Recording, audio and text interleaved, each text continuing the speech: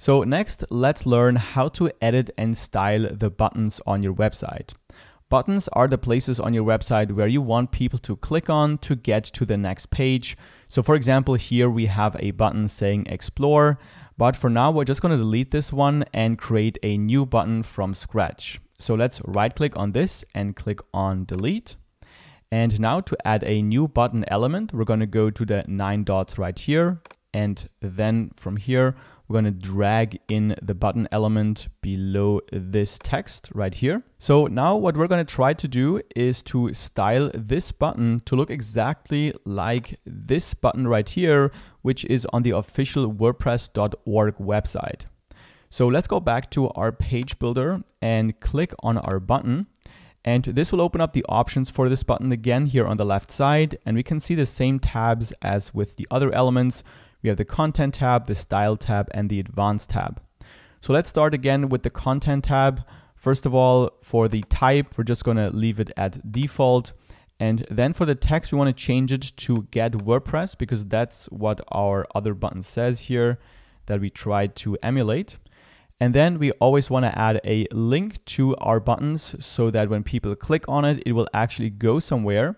So here under link, let's say we wanted to go to the contact page. So we can just type in contact and then we can see the contact page right here. So we click on it and this will take the URL of our contact page to this field.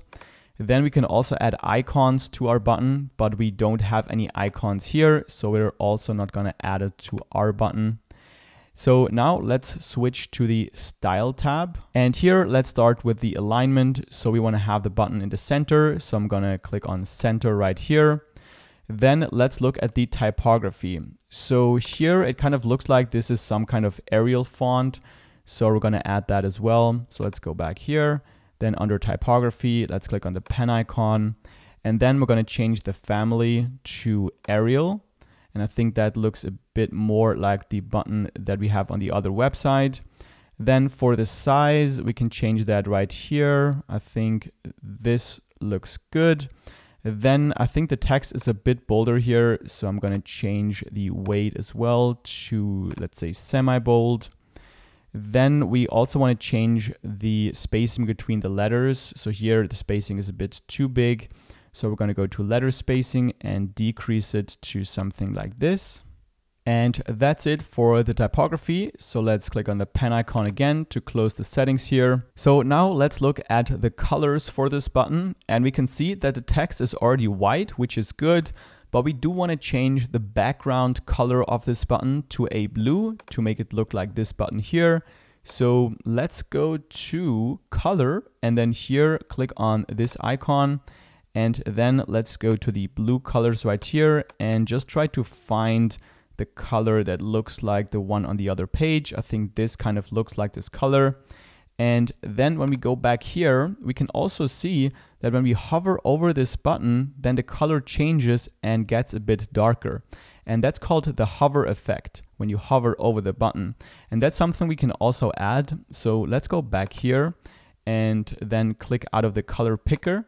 Or actually, let's go back in it and then just copy our color code right here. This is defining the exact color we have here. So let's just right click and copy this. And then let's change from normal to hover. Then go to the color settings again. Then we're going to first paste in the color we already have into this field down here. Just right click and paste. And then we just want to make it a bit darker. So we're just going to drag this into the darker area here. And now we can see that when we hover over the button, the color changes and gets a bit darker as well. So now we're done with the colors and we can move on to the overall shape of the button. And when we go back here, we can see that this button has a bit of a different shape than what we currently have. So we want to go back here and then play around with the padding. So let's scroll all the way down here in the Style tab and then go to padding. I'm first going to unlink these values here so I can set individual values for each of the sides. And first we're going to do the left and the right side. So let's do the right side. Let's try 20 pixels or let's try 25. And then I'm going to do the same thing for the left side. And then maybe let's try and add 20 to the top or maybe 15. And then the same thing for the bottom, 15. Let's go back and see. Yeah, I think a bit more, maybe 17 would look more like this other button. 17 here as well. And I think that looks pretty good. Now we also want to look at the edges. So here we can see it has a bit rounded edges. Here we can see it. And we can also add that. So let's go back. And then here under border radius, we can just add the values here. And by adding this, we can see that the radius here increases. So we can make that really intense. So we can have kind of this pill looking button, but we want to have it to look like exactly like the other button. So I think 3 pixels looks pretty good.